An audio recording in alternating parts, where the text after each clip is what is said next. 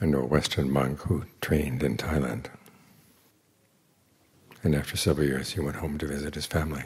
And his brother asked him, "All those years you've been spending as a monk, what did you learn?" And the monk said, "Everything changes." And the brother said, "Duh, of course." And yet that teaching that everything changes, everything fabricated, everything put together is impermanent, inconstant, it is an important teaching. The question is, why is it important? And to see that it is important, you have to see that it fits into another bigger teaching, which is the teaching of the Four Noble Truths. Venerable Sariputta once said, if you want to understand any skillful quality, any skillful teaching, you have to put it in the context of the Four Noble Truths. Because the truths are not just truths about suffering. They're categories in which you can sort out your thoughts, sort out your experiences. One category is stress, suffering. Another category is the cause of suffering, which the Buddha identified as craving. The suffering, he said, is clinging that comes from the craving. Then there's the cessation of suffering, which comes when you can abandon the craving. And finally there's the path to the cessation. These are the practices that we follow. Each of those truths has a duty. The duty with regard to suffering is to comprehend it. That means to understand it so well that you get beyond any passion, aversion, or delusion around it. The duty with regard to the cause of suffering is to abandon it. The cessation of suffering is something you should realize, and you do that by developing the path. So when you use the Four Noble Truths to divide things up, it's so that you can know what to do with them. Say mindfulness arises. You want to make it right mindfulness, so you develop it in that direction. And then you want to make it stronger, so that's something you develop. When sensual desire comes up, that's something that causes suffering, so that's something you want to abandon. So this gives you the framework, an idea also of what to do with what comes up.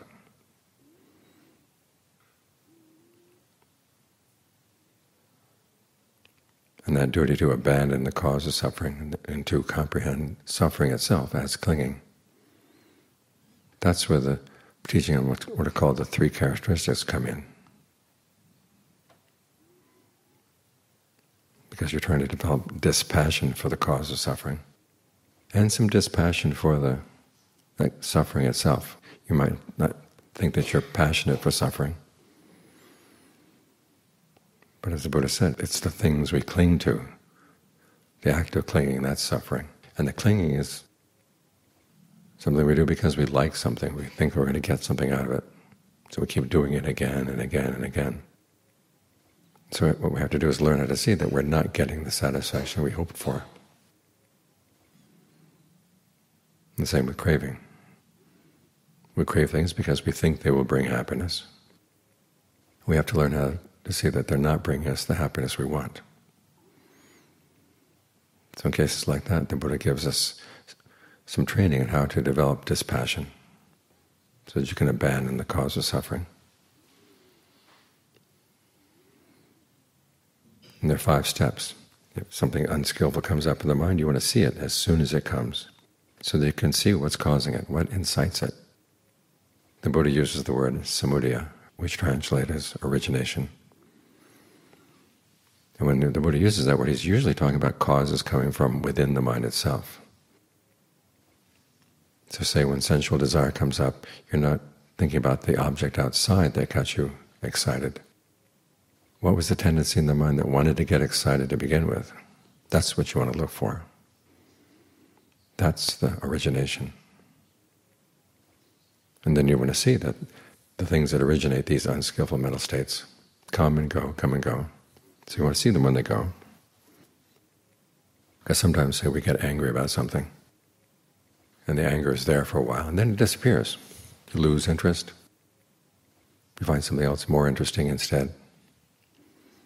But then you go back to the anger, you may notice that the feeling of anger in the body, which is basically not so much the feeling of anger itself, but it's the hormones that got released when you were angry, they're still there. They're still having an impact on how you experience your body.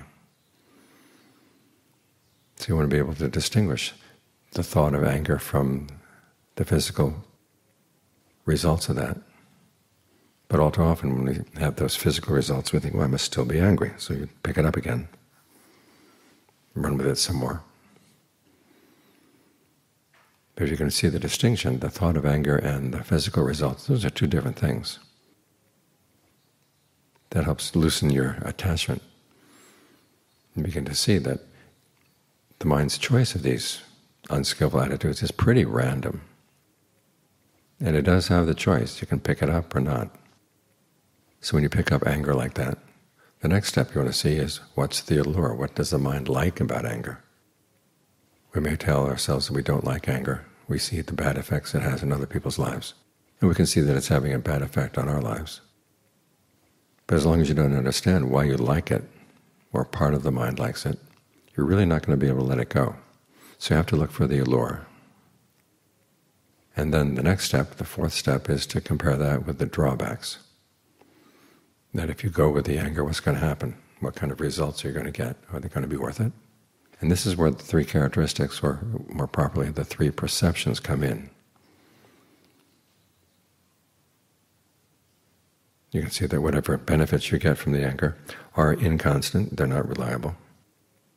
Because you can't rely on them, you can't find any real happiness there. So they're stressful. And when they're unreliable and stressful, do you really want to claim them as yours, as belonging to you?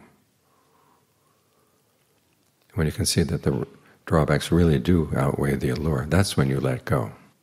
That's when you develop this dispassion, which is the duty with regard to the second noble truth. So that's where this teaching fits in.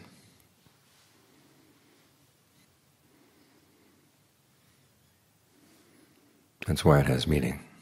It's in the context of the Four Noble Truths. You see that unskillful mental states are really preventing you from being truly happy, and you want to find some way to get past them. So contemplating in terms of their being inconstant, stressful, not self, that helps loosen your attachments. Because it's in the context of the Four Noble Truths that these three perceptions actually have meaning. If you didn't understand that the craving causes suffering, or the clinging is the suffering, you say, I might as well hold on. What's wrong with holding on? And if you think this is all you've got in life, you hold on even more. If you take the three characteristics, or the three perceptions, just on their own, you could come up with all kinds of ideas about what to do. Things are impermanent, things are stressful. So if you get a little bit of pleasure, hold on to it. That would be one conclusion. Or, as they say in the old drinking song, eat, drink, and be merry, because tomorrow we may die. In other words, you try to grab whatever pleasures you can in what little time you have. Those would be reasonable attitudes to have if you didn't take into consideration the Four Noble Truths. But when you see things in terms of the Four Noble Truths, and the Buddha says, true happiness, the cessation of suffering, comes when you abandon all your passion for craving, all your passion for clinging. Then those three perceptions have meaning. You realize that they're a way to perform the duties of the Four Noble Truths and to get to that third Noble Truth, which is the total end of suffering. Of all the truths, that's the most important. If the Buddha were just making some observations that there is suffering in life, things are inconstant, stressful, not self. And if he just left it there, one of the messages might be, well, just learn how to accept things, that this is as good as they get, and don't try very hard to get them any better than this. The image they sometimes give when they teach it this way, and you do find people teaching this way, claiming that it's Buddhism. They say it's like sitting on the shore of an ocean, and waves come in, big waves come in, little waves come in, gentle waves come in, destructive waves come in. There's nothing you can do about it. Just realize, okay, they come and then they go, and that's they're doing their wave thing. If you get upset about the strong waves, but you can't do anything about them, you're getting upset for no purpose at all. So just learn how to accept them, stay there on the shore, and watch the waves come and go, and learn how to be happy that way. That's one of the ways you can interpret those three characteristics, or those three perceptions, if you didn't have the context of the Four Noble Truths. But with the context of the Four Noble Truths, you realize you're suffering because of your own passion for your craving. If you learn how to develop dispassion, and the Buddha gives you this 5-step program, seeing how your cravings arise, seeing how they pass away, and when they arise, seeing what in the mind gives rise to them, seeing how they pass away, seeing their allure, seeing their drawbacks, and through comparing the allure with the drawbacks and seeing that the drawbacks way outweigh the allure, that's when you can develop dispassion. That's when you're free, because that's the purpose of these perceptions, is to get you free. But it's all within the context of the Four Noble Truths. That's how they make sense. So they're not just a duh teaching. They're very insightful. So anyway, that you can see the drawbacks of the things that you cling to, the things that you crave. It's all going to be useful. Some people get most impressed by the fact of how unreliable the happiness that comes from craving is. Some people get more impressed by the fact that there really is some stress, even in the things that you really, really like. The fact that you have to hold on to them, keep them going. They find that that impresses the mind more. Other people find that when you realize that these things are not totally under your control, sometimes they give good results, sometimes they don't give good results, but the results they give are never as long-lasting as you'd like. Why hold on to them when you know that by letting go there's an even greater happiness?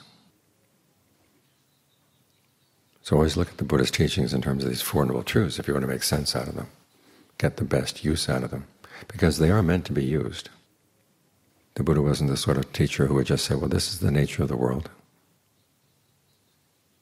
He's more interested in solving a problem. The problem that drives all of us is that we're causing ourselves suffering through our actions, and we don't have to do it.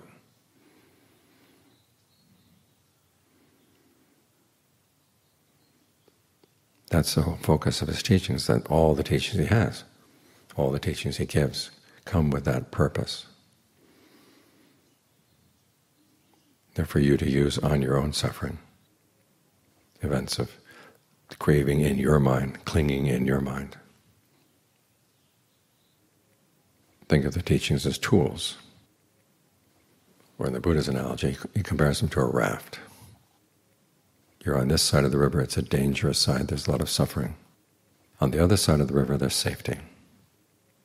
And there's no bridge across the river, and there's no boat to come and pick you up. So you have to take the twigs and branches and leaves on this side of the river, bind them together with the vines you find in this side of the river, and make a raft. And then making use of that raft, you swim across to safety. When you get to the other side, you can put the raft away. You don't have to carry it on your head. But notice what that raft is made of. It's made out of things on this side of the river, your thoughts, your feelings, your perceptions, the things that you cling to. But you find that if you put them together in the right way, as you are when you're getting the mind in concentration, you focus on the breath to create a feeling of ease. Use the perception of the breath filling the body, the ease filling the body.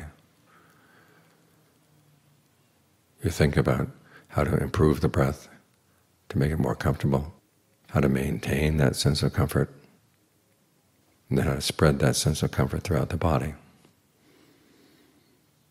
And then you're aware of all these activities. That's taking all the things that you cling to and turning them into a path, turning them into the raft.